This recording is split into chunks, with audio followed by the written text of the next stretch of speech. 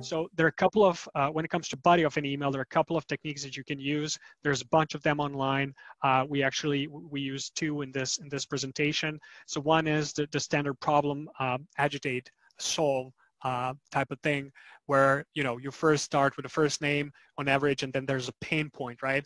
And a question, right? Is your company achieving that particular goal? So you're basically trying to get on the main point of the email, and then you go into a pain point and how you can relieve it. And there are some stats, right, that can connect to that. This can easily become a lengthy email, so don't do that. Think of this as a funnel, right? You just want to get the quick engagement. So it's almost like I invite you to play a tennis match. My partner Sean Finder, he was a tennis pro here in Canada. So like imagine if he calls someone for a tennis match, and then he starts just shooting the balls at a person, right? Like it's not a match. It's just like it's just a savage thing to do. So you basically want to chit chat. You want to go back and forth. So that's the whole point of it. And you end up this email with a referral or how a competitor is utilizing your product or service to solve this pain point, okay? And then there's before after bridge, which is basically you're trying to do a bit more of a storytelling. Sean, I noticed that your SDR positions are open for quite some time, right? A fact.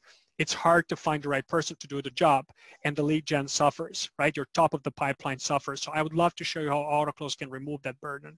We already helped Software Inc. and Google making their #1 rep feel like a 10 people sales force, right? Would you like to discuss how we can help you too, right? So that's just one of the examples that we use.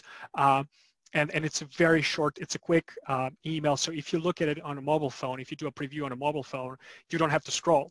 Just open, there you are. You can just skim through. So that's easy to reply to. Now, this is a funny one. There are pros and cons to this email, and it refers back to a subject line. This is a cold email. So the content doesn't matter here. What matters is a screenshot of Adrian's calendar. He can just ask, do you want your calendar to look like this? There you go, right? Who doesn't want that? If I saw that in an email, I would be the meeting link right then and there. Exactly.